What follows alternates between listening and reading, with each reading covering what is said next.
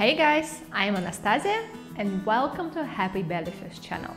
Today we are cooking the fastest, the easiest, one of the tastiest and the most healthiest breakfasts ever, buckwheat pancakes. When I was recording this recipe, I specifically noted the time, how long it took me to make these pancakes. Really from start to finish, from the moment that I started mixing the ingredients to the moment that I could eat it. It was really just 10 minutes.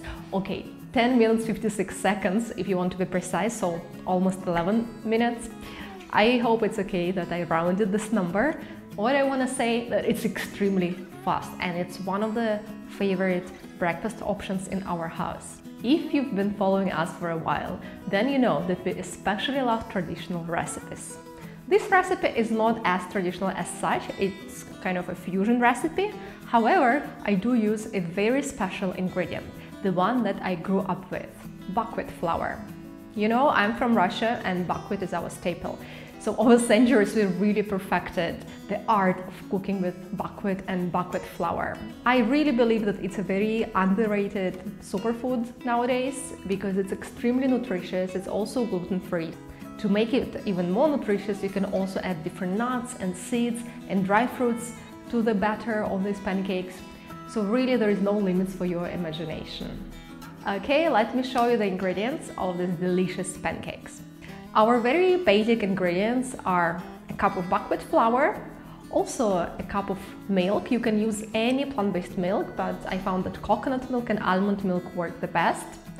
Then we will also have 1 teaspoon of soda. Try to find natural soda, it's very important to what the quality of the product you use. And I will add about half a spoon of cinnamon powder. Well, keep in mind that cinnamon powder can be very strong, can be very mild. Mine is freshly ground, so it has a very strong cinnamon flavor, but you can increase or reduce the amount of your spice depending on the quality of your cinnamon. Then we will also add a tablespoon of coconut oil. It should be melted, but it shouldn't be cooked oil, and a banana. Instead of banana, you can also use applesauce or any other pulpy fruit sauce if you wish. If you guys ever made any pancakes in your life, then you probably already guessed the recipe. You just mix all the ingredients together. We will first start with the dry ingredients. So we'll take flour, we'll add to it baking soda, and then we will also add cinnamon powder and just mix it simply with a spoon. And then we will move to the wet ingredients. We will add our milk,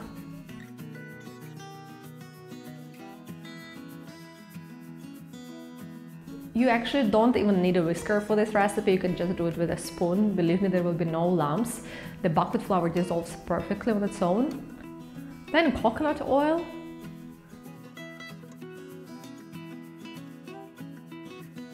and the bananas. And now we just have to mix it all.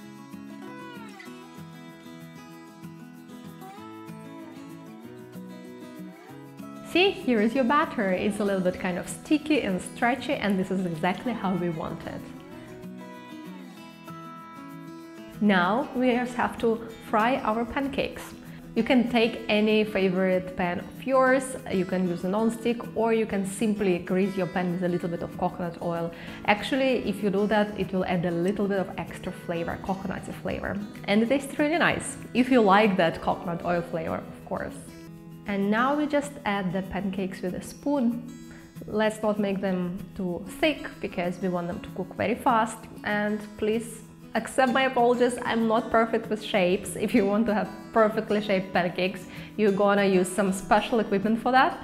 I have no patience for equipment in the mornings, so my breakfast is really simple. Whatever shape works, it works.